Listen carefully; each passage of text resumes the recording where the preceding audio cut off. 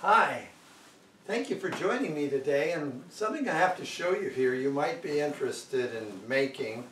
In a moment I'll show you the things that you will need to make this possible, but what it's designed to do, for those of you that have propane torches in your shop, you can take this propane torch and make this little caddy with skateboard wheels and some magnets on here, and you can just stick it on there when you need it, and when you have it there you can turn it on and you can go around with this and you can burn weeds out of cracks between your pavers in your masonry work. This is not to be used by children. It could be very dangerous. You have to use it in a well-ventilated area in case there's any fumes. And you want to make sure when you're using it outdoors that the ground is damp already and that surrounding weeds can't catch on fire, and that you have a fire extinguisher handy if you do use one of these. This is I think an easier way to get rid of weeds in certain areas where it's really tough to get down to their roots. You can just toast them with this. So if you're interested, follow along and I'll show you how you can make one of these for a relatively little bit of money. Thank you for watching. Okay, here are the supplies you're going to need to make this project. First of all, you got to get your hands on some old skateboard trucks, used ones from a thrift shop, and just salvage one truck and the wheels that go with it. Then you're going to need some screws. You're going to need some rare earth magnets. And there's a setup that you can check right below this video. I'll put it down below the credits where you can buy this hook and magnet setup, and these are relatively inexpensive. You'll need some wood, 3/4 inch material, a 2x4, a propane tank with the nozzle on it. You probably have that already. And you're going to need a jigsaw and a drill. With those things you can make this project. Here's a rough layout of my handle. I have it flat here on the bottom to mesh with the skateboard track. Long handle, and I'm going to put a loop here at the end, and I think this will work out well for me because I can grip it at any angle I want. This is 1/2 inch cabinet material, and you can see it's scrap, so I'm just using this 1/2 inch. It's vinyl coated.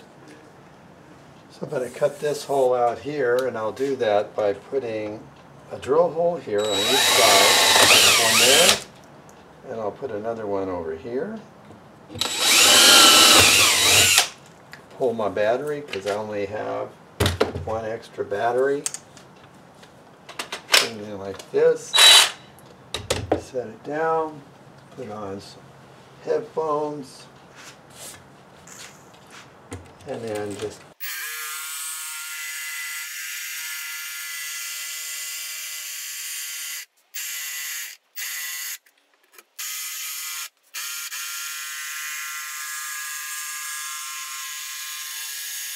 while this is a solid piece of wood, I'll go ahead and use this trim router to round it off because that's where my hand's going to be held.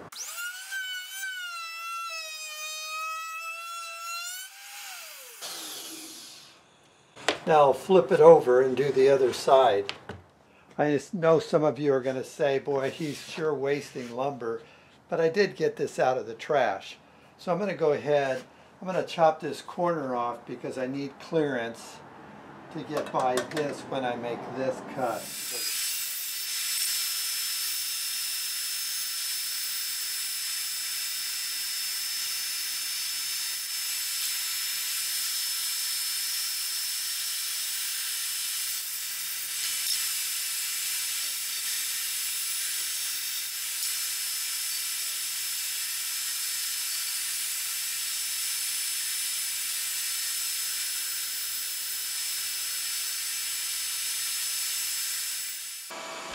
My new bandsaw blade is 3/16 of an inch and it's too narrow. You can see I got a little bit of a wavy cut there. Now I'll take it to my belt sander and get rid of some of those bumps from my bandsaw cut. And while I have it, I'll just use my joiner to trim down that one edge and run it through until those little ripples are gone. Yeah, that's nice. Now a little bit of rounding with my router around the edges, and when we're done with this, we're ready to go. And I find that if I drill a hole, it's 15/64 that you can just force these in. You don't even have to glue them in, and they fit really, really, really tight. So I'm going to go ahead and drill these 3 holes and put magnets in all of these. So I just take these magnets and I force them in the hole as best I can. That one went all the way down. Sometimes I have to use pliers to crunch them in, but this one held up really good. Let me check the next one. Go ahead and, oh yeah, these are going in nice. And one more. And these are really, really strong magnets. I think they're rated for 25 pounds of holding. There we go. There you go. Looking good. So the method I made to attach the handle to the trucks is rather simple. There's a lot of different ways you can do this, but I took a 2x4, and you can see I've traced it on this one to show you as an example. Take this 2x4 and cut it off wide enough to cover the bottom of the screw holes of this truck, and then I take a bandsaw and I trace out my 1/2-inch slot here and take the bandsaw and hold this vertically on the bandsaw and come down, out, across and back out, and across and back out, and then just skin this out inside there. If you don't have a bandsaw, you could do this with a back saw, or very carefully even with a hacksaw, going back and forth, getting the sides out first, and then try to angle out both ways like that.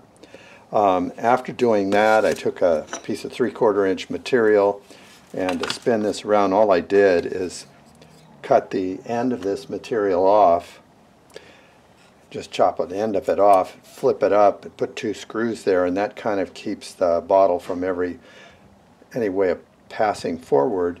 And then to assemble this, I just dropped a bunch of glue in the slot and put some, put some screws on the side to lock that in, some screws here to hold this down to the 2x4, and then I put my magnets out here, and it allowed me to get a really nice, wow, that's tight, lock in there, and it works real well. So you can see I can take this, and with 2 fingers it moves around very easily.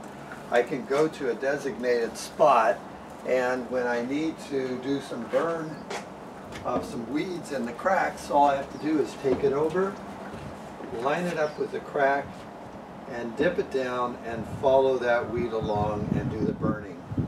Lift it up and move to a new location. So it's as simple as that.